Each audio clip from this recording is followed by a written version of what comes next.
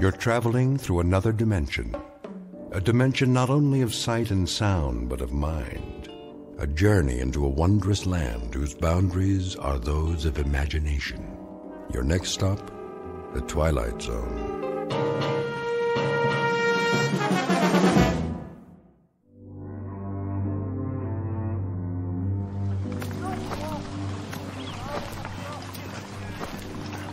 Sergeant? Yes, soldier? Can I ask you something? Go ahead, son. If it's whiskey you want, well, I don't have none. Not for days now. It's long gone. Oh, that's not it, sir. Oh, I thought maybe you wanted something for the pain. Your arm. You'd best change that bandage. I don't have anything, Sergeant, except my uniform, and there ain't much of that left. Here, take my kerchief. Oh, no, I can't. Sure you can. Come on now. Get that sling off. Make yourself a new dressing. You need it in the heat. Thank you kindly, sir. Go ahead and sit. If you like. Oh, no, I don't want to do that. I gotta keep moving. Why? There's no hurry. Not anymore. Well, if you can walk on that crutch, I figure I can as much on these 2 feet. Besides, I got a long way to go. How far, soldier? Alabama. I made it to be 600 miles. My folks will be waiting. Stop now, I might not get there at all. Oh, you'll get there all right. We all will, one way or the other. Because we have to. No place else to go. Yes, sir. Going home. That's what I wanted to ask. You know the date today? I'm sorry, son. I lost track. I don't know, still April or thereabouts. Hey, Willie. That you? You know that boy? Sure I do. Sounds like Willie from Birmingham. We was together at Appomattox. You go on ahead. I gotta take it slow for a while. Much obliged. See, it's night, sir, when we make camp. Luck to you, son. God be with you.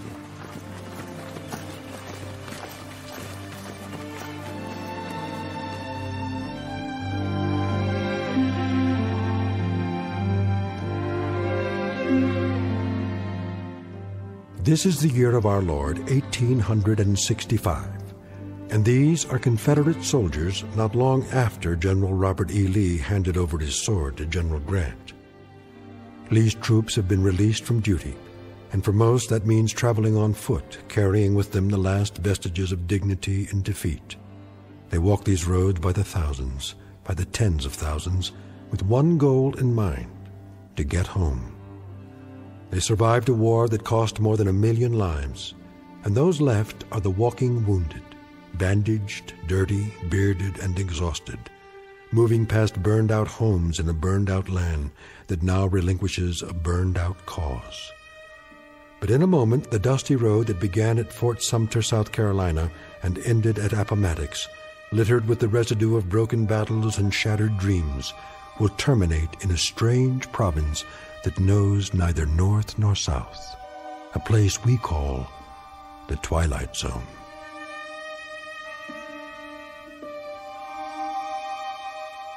And now, back to the Twilight Zone with The Passers-By, starring Morgan Brittany, with Stacy Keach as your narrator.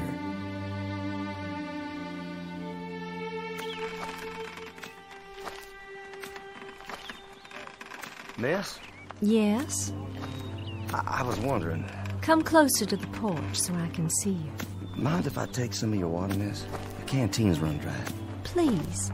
The well's just there. Have all you like. Thank you kindly.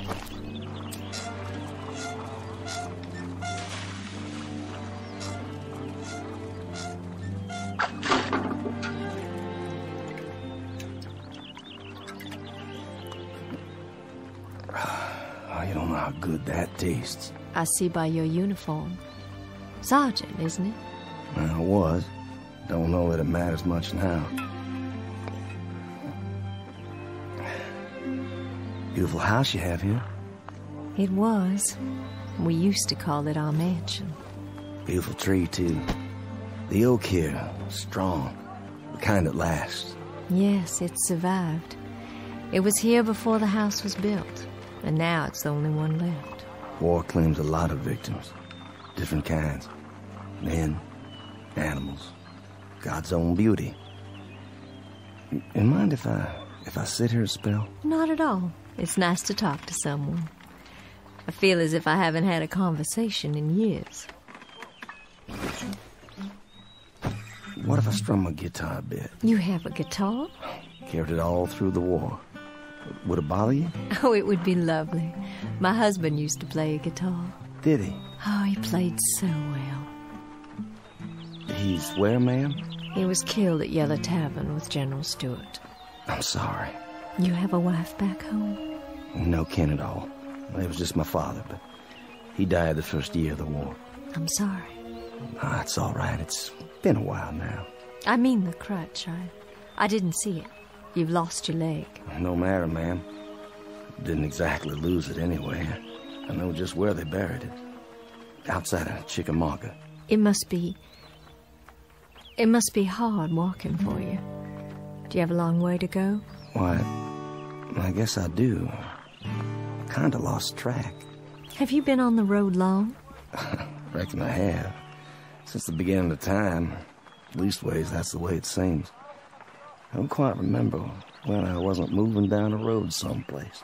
Like all those men passing by day and night. Oh, I've got plenty of company. But it's different now.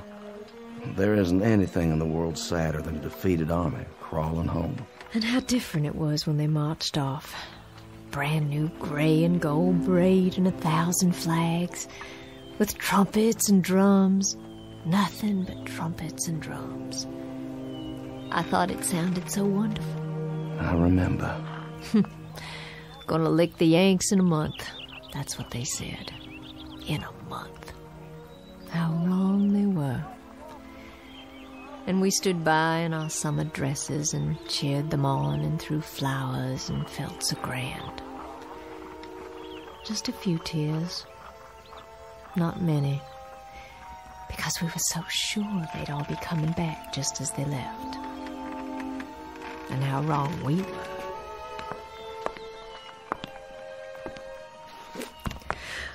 Oh, my. Anything wrong? I'm feeling a little dizzy. Ma'am, please sit down. I don't think you're well. It's the fever. But I'm on the mend now. It just left me weak, that's all. Just a little weak. And still they come. Morning and night, night and morning. The young ones and the old ones. And oh, how tired they look. How worn. Are there hundreds of them or thousands of them? More than that. And wouldn't you think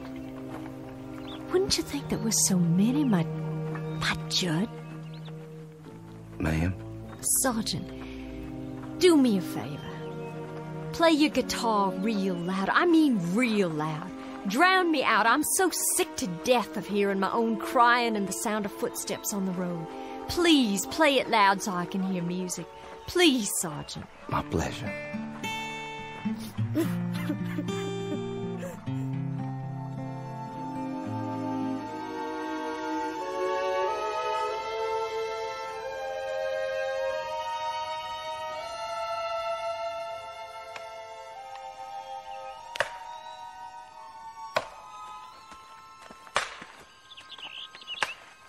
Charlie? Charlie Constable, is that you?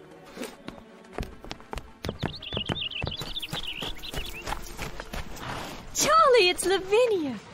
Charlie, we thought you'd been killed. That's what everyone said. They said you'd been shot in the head at Gettysburg. Afternoon, ma'am. Sorry to disturb you, ma'am. Good day to you. It's Charlie I want to talk to. Can't you hear me? Couldn't you stop a minute, Charlie? Couldn't you stop a minute and talk? I'm so glad you're all right. I'm so glad you got back. I'm almost there, Lavinia. Almost there. I don't think I'll need all this weight. You can store my blanket roll for me, but I gotta keep moving. I'm almost there now, you see. I'll be there by nightfall. Oh, Charlie. Your wife will be so glad to see you. So very, very glad. Goodbye, Lavinia. Will you give Susan my best, Charlie? Tell her when you get settled to please come over. Would you do that for me? No, I'll expect she'll want to keep you to herself for some time. I know if it were Judd come home to me, I'd hold him close. So close, Charlie. And I'd not let him leave again. I'm sure, Lavinia. Charlie, wait. You might need some of your bedroll. The Yanks took most of the blankets. Susan might have use for yours. Well, I'll keep it for you then. Do you hear me? I'll keep it here for you. That was Charlie Constable. Was it? They said he'd been killed at Gettysburg, shot through the head, that's what they said. Oh, but thank God they made a mistake. Thank God he's all right and come home again. What's the matter, ma'am? Why are you looking at your hands like that? There's blood. Where? Why, Charlie's cap. It's tied to its bedroll and there's blood on it. There's blood on Charlie's cap.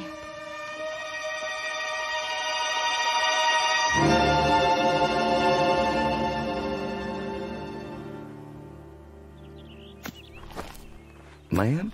Yes? It's Sergeant Baxter, ma'am. Well, I know that. Who else would it be? You finished so soon? I got a feeling for wood, carving it or chopping it. I got enough cut there so you can at least start the winter. Well, I thank you sincerely. You don't know how much that helps me. No, I thank you. I'm obliged for the dinner.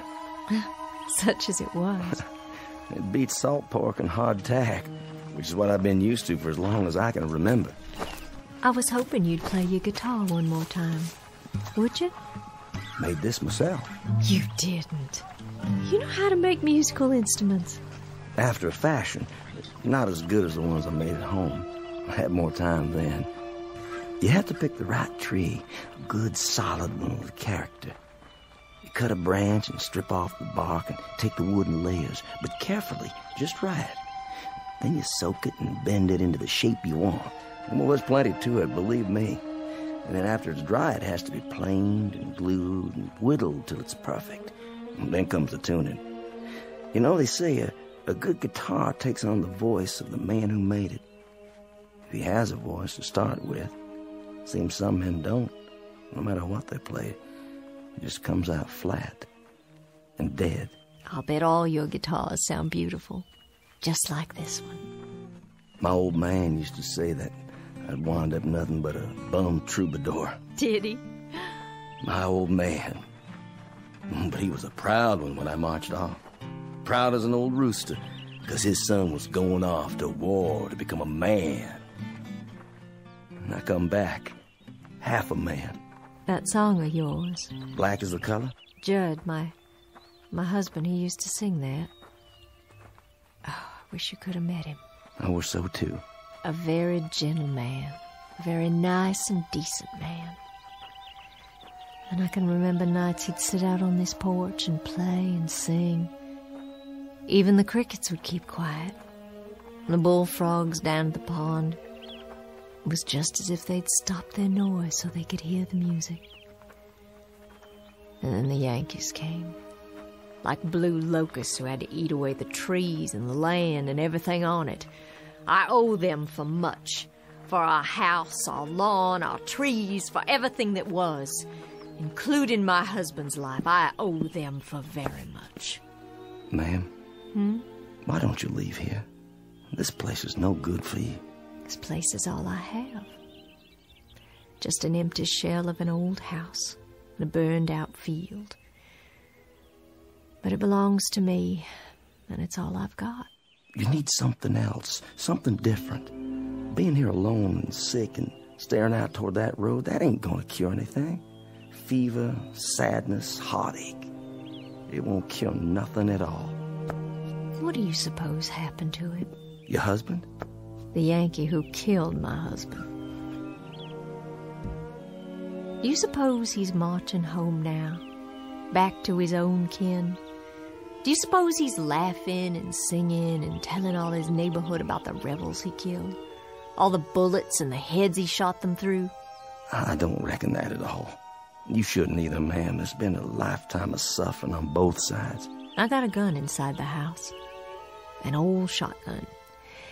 And I keep thinking about how someday, some moment, a Yankee will ride by, and I'll take out that gun, and I'll aim it at him. I'll aim it steady. But first, I'll tell him. I'll tell him that he can consider this the last shot of the Civil War, a bullet in exchange for the one my husband took. You let that kind of poison sit on your mind, you'll die from it, I swear. Who's coming? Can't see yet. It's him. What do you mean? The Yankee. Well, hold on now. It's a hot night. Hot indeed, Lieutenant. Couldn't see if anyone still lives here. They do. You traveling a long way? Oh, just up the road. But I've been on it a long time. You too, Sergeant? Long time. I've got a half-full canteen, but my horse is running dry. Well, there's water in the well. I don't think they'd mind. Much appreciated. I know you, don't I? That's possible. I mean, I've seen you before. I seem to remember. Go on. What is it you remember? You'd best heed the sergeant's answer, because it's the last thing you'll ever hear. No, ma'am. Put the gun down. You don't understand. The last thing you'll hear on this earth. This I promise you.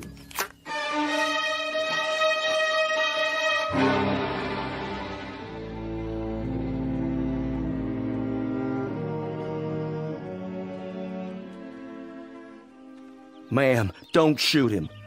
The lieutenant here tried to save my life. Stand aside. Hear me out first. I was lying on the side of a road. A mini ball had landed amongst us and took off my leg, and I laid there bleeding. And then he come by, a patrol of Yanks, and he propped me up, and he tried to stop the bleeding. I remember looking straight at him and saying, I said to him, "Danged if you ain't the most changeable breed in the world. First you do your best to kill me, then you call off the war long enough to try and save me." You remember that, Lieutenant? I thought to myself then that if General Lee had many more of your kind, we'd take a lot of lumps before we could lick you. Well, we sure give you some. That you did. Lieutenant, this is Lavinia Godwin. You thanked him, Sergeant. Now be so good as to step out of the way so I can thank him for a few other services. Ma'am, the lieutenant here, he stood out on the open road and tended to me while both sides were shooting up a storm over his head. And yet he stayed there, and he tried to save my life. I've got this shotgun leveled straight at his head, and my hand is steady. I've waited a long time. I aim to blow his head right off his shoulders. This your pleasure, ma'am? And duty. A little bit of both, perhaps. Well, then you'd best get on with it. Ma'am, I can't let you do that. I just can't. You can't stop me with that guitar. I've got the gun. Then I'll stop you with my hands. You'd better stand down, Sergeant. I've got my finger on the trigger. And this is for you, Yankee.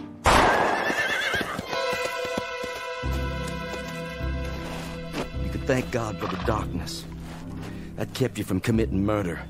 Hasn't there been enough of that already? I didn't miss him. I couldn't have. I couldn't have missed him. No, ma'am. You couldn't have. But it doesn't make any difference. Not anymore. I remember now. I do remember. They got you that day. They got you in the back while you were kneeling over me. You took a bullet in the back and you fell right over. Yes, I think that's how it happened. I thought you were dead.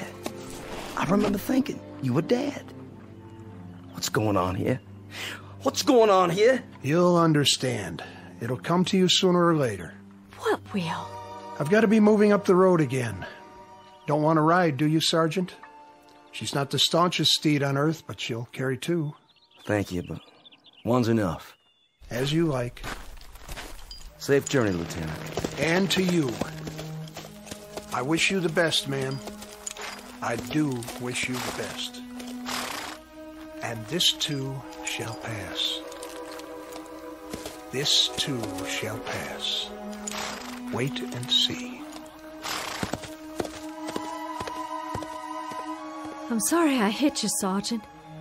And your guitar, your beautiful guitar, I shouldn't have. I shouldn't have done that. Please, forget it. It's over. Those things he said. What do you suppose he meant? I have an idea, but I think we'll know for sure soon enough. Look, on the ground. What? It's wet. When he climbed on his horse, he was dripping blood.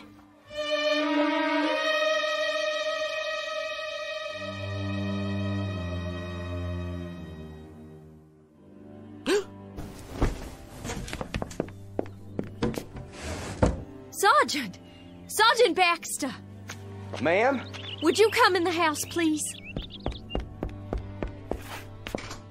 Can I help you? Do you hear that, Sergeant? Hear what, ma'am? That's just it. There's no one on the road anymore. They're all gone. They stopped coming during the night. It's been quiet ever since. Real quiet. Why are you carrying your bedroll? And your cap? Are you leaving? Yes, ma'am. I'm leaving. It's time for me. But where will you go? You told me yourself there's no one waiting for you at home. To wherever that road leads. I can tell you where that road leads. Past 50 miles of places like this. Past houses that were burned out and abandoned after the Bluecoats got finished with them. Burned out yards and crop fields. Some by Union soldiers, some by us. So there'd be no use. Past a few hundred tired, sick people like me. No worse off than I am. Well, that's what I'm telling you. If you're looking for a change of scenery, Sergeant, you won't find it out there. Along that road. Mrs. Godwin, I was up most of the night. I was up and I was thinking about lots of different things, thinking it through. What did you decide? That lieutenant who came by, and the shotgun, and the blood on the ground. When he rode off, it seemed like a mystery. Yes, it does. And that young friend of yours, Constable. Charlie Constable. Yeah, with the bloody cap. And then before dawn, it came to me. What did? It's kind of hard to explain. Please try. It has to do with that road out there, and the men who are walking on it. What about them? Last night, after you'd gone to bed, I stood by the gate and I watched as they went by. There was Union soldiers, too. Yankees, many of them. Some helping our boys, some of our boys helping them. But all of them moving down the road, just as if... Just as if what? Just as if that road led someplace where they all had to go. You hear me? Had to. So wherever it leads, Mrs. Godwin, that's where I have to go, too. But why? What I discovered last night. You wouldn't believe. I don't understand all of it myself. I understand enough to know that there's a billy club tapping on my good leg, telling me to move on. So I'll take my leave now, ma'am. And I wish you well. I certainly wish you well. Wait while I make you breakfast. No need for that. I'm not hungry anymore. Some tea, then. Something to drink. I'll heat water on the stove with the wood you cut. You have some for yourself, ma'am. I've got something stronger put away. There's a bottle. I know where it is. Not with all the walking I have to do. A hot bath, then, before you go. Surely you'd like to get cleaned up. Thank you, but I'm all right. Sergeant! Why don't you stay on? I need someone around here who can help. I'm just one sick woman alone, and I need someone to help me. I don't think that's a good idea. I'd give you half the place. You could take a wife if you like and live here, and half of it would be yours. There's nothing here that could ever belong to me, ma'am. Nothing at all. Why not? If I say it does. And you know something else? There's nothing here for you either. Nothing but a lot of memories, and there's a prescribed period for mourning. Are you going to wear black for the rest of your days? My memory's a lot longer than yours, Sergeant. My hatreds don't die because somebody signed a slip of paper and turned in their sword. I don't think we need to compete when it comes to memories, Mrs. Godwin. I don't mean that. But as to hatreds, I'll concede that you carry yours for a lot longer than me, so you just stay on here and bide your time between some mourning and some hating. I've got to take a walk up that road. And while I'm doing it, I'm going to forget about all the yesterdays, and I'm going to start thinking about all the tomorrows instead. What do you think is up that road, Sergeant? A future? A new South, perhaps? Another Confederacy born out of the ashes? What do you think you'll find? I don't know. But I think every man has to find his own end of the road. It's whatever he wants for himself. And every woman, too. What's that? Sounds like my guitar. But it can't be. It's broken. There's a soldier in the yard. He doesn't mean you any harm. It's a Confederate soldier. Why, it's Judd. My Judd, he's finally come home after all.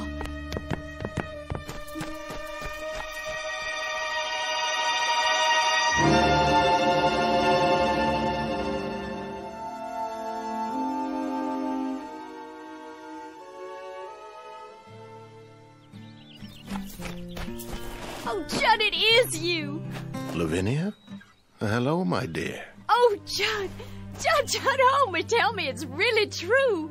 And how fares my darling wife? Oh, I've been ill, Judd, very ill. Oh, no. But I'll be well again. I'll be well again because you've come home. Because you're alive and by some miracle you've come home to me. It was home, Lavinia. Look around you. It isn't any longer. It's all the hope we've got, Judd. How do you do, Mr. Godwin? Sergeant? I stopped for some water. The old well. It's still good? I'll be moving on now. The sergeant. He's been telling me there's a pot of gold at the end of that road. Has he? And I told him, Judd, and now I have to tell you, I understand. Understand what? There's nothing at the end of that road except more road. And more places like this. But we can rebuild it all. We can paint it and plow up the fields. We can buy seed and we can... Lavinia. Judd, what is it? Sergeant? Yes, sir? Do you know? I think I do, yes. It's easier that way. I'm not sure, but I think I do. Goodbye, Mrs. Godwin. Goodbye, Sergeant. I'll no doubt be seeing you farther on. What does he mean? It's time now, Lavinia. Time? We've got to go. Judd, there's no place to go. This is just a stop along the route, Lavinia. A stop? This is home. Home is somewhere else. And you're saying we have to leave? Yes, Lavinia. We have to leave. Oh, you brought your guitar. I'm glad. This isn't mine. It's that sergeant's. But... See? You remember this guitar, Lavinia. It was all broken, wasn't it? And now it's all in one piece again. Why, yes, it was. How did you know? It was broken, but now it's been put together. And it can be played again, and music can come from it. It's sort of like a human being, Lavinia. A bullet comes along, or a cannonball, or a fever, and it breaks our bodies and throws them aside, and they're no use to us anymore. But then something else comes. What are you saying? With that comes a second chance. Judd, are we? Yes, dearest. My death came at Yellow Tavern with a bullet. Yours came here with the fever. No. Then you mean all those men? All those men are heading to the end of the road, to whatever it is that each of them yearns for. Yearns? To a place or moment that is their heart's desire, theirs and theirs alone. Are you ready? I'm alive, Judd. I have to be. I can feel it. I'm alive. And I don't want to leave here. I'm not ready. I don't want to leave here because if I do, that means I'll have given up. There's nothing to give up anymore, Lavinia. There's nothing at all. Yes, there is. There's the house and the field and the crops we planted that we'll plant again. And the trees and the leaves that rustle when there's a breeze all night long. And the livestock to replace. And sometime one day, the child we'll have, you and me. And he'll grow strong and healthy, and he'll help you tend the fields, and then he'll move on to a life of his own. His life and his children, our grandchildren, and we'll grow old together on the piece of land that's our own. And in that way, life goes on. Oh, there's so much life still left, so much living still in me, I can't give it up. Don't you feel it? If you don't, I have enough for both of us. It's all I ever wanted, to be here with you. I'll see you later on, then, when you've made your peace. I'll wait for you, just as you waited for me. Oh, Judd, please, please don't leave me. I'm not leaving you, my darling. I told you, I'll meet you at the end of the road, unless... Then you'll come back? You will. You'll find out what I already know. There isn't anything at the end of the road. There isn't anything at all you can't see right here. You'll come back, Judd. I know you will. That's as it may be, but I'll be waiting for you. Judd! Judd, please come back. Please come back to me. Go after him, my dear. Who are you? Just a fellow traveler. You must be tired. And hot in that black suit and that tall hat. Odd, isn't it? Passing strange how it doesn't seem to bother me now. I have some water if you like. That would be a most extraordinary kindness. Over here, there's a well. The water's cool and sweet. Here, drink your fill.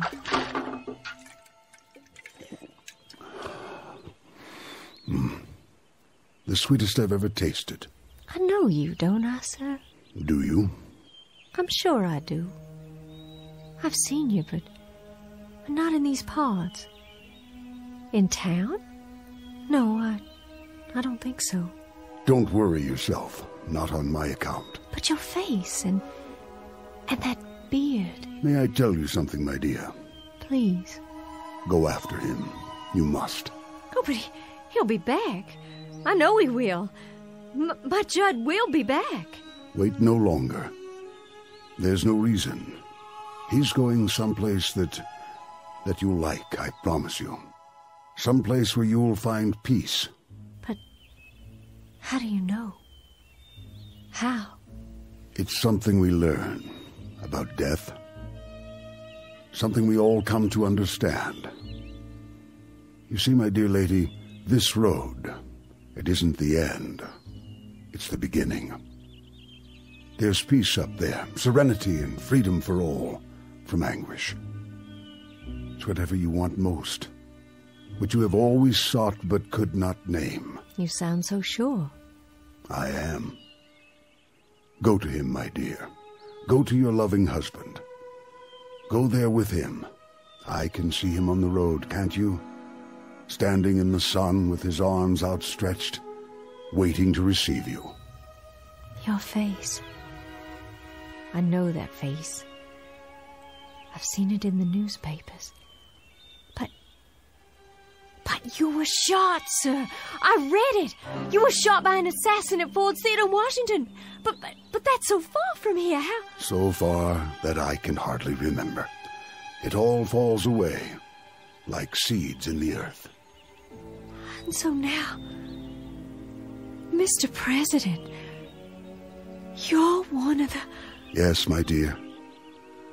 I guess you might say that I am the final casualty of the Civil War. And now I'm the last man on this road, the very last. I think it only fitting that I be the last of the passers-by.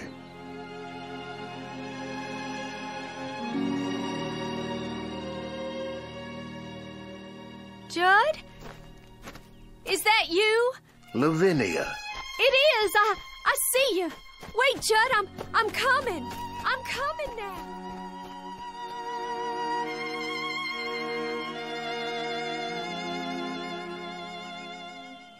Lavinia Godwin, the mistress of a burned-out home, the image of woman in the aftermath of war, all women in all wars, suffering the final wound and the deepest, and now, at last, ready to be healed. Incident on a dirt road during the month of April 1865. And as we've already pointed out, it's a road that won't be found on any map, but it's only one of many that lead into and out of the Twilight Zone.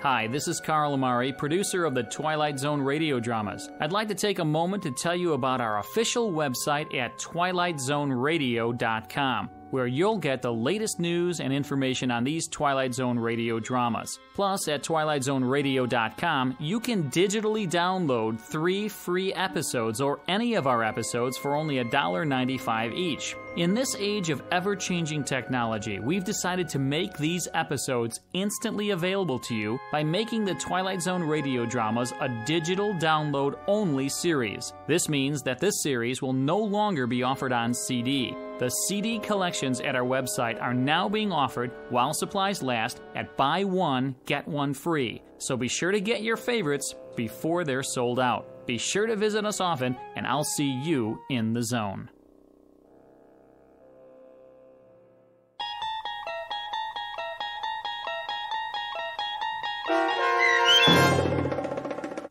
The Passers-By, starring Morgan Brittany with Stacy Keach as your narrator, was adapted for radio by Dennis Etchison and based on a script by Rod Serling. Heard in the cast were Doug James, Jeff Lupetin, Turk Muller, Roderick Peoples, Norm Woodell, Carl Amari, Roger Wolski, Paul Patch, Don Longo, and Lynn Foley. To learn more about the Twilight Zone radio dramas and to obtain audio cassettes and CDs of these programs, visit our website at twilightzoneradio.com. This copyrighted radio series is produced and directed by Carl Amari and Roger Wolski for Falcon Picture Group. Doug James speaking.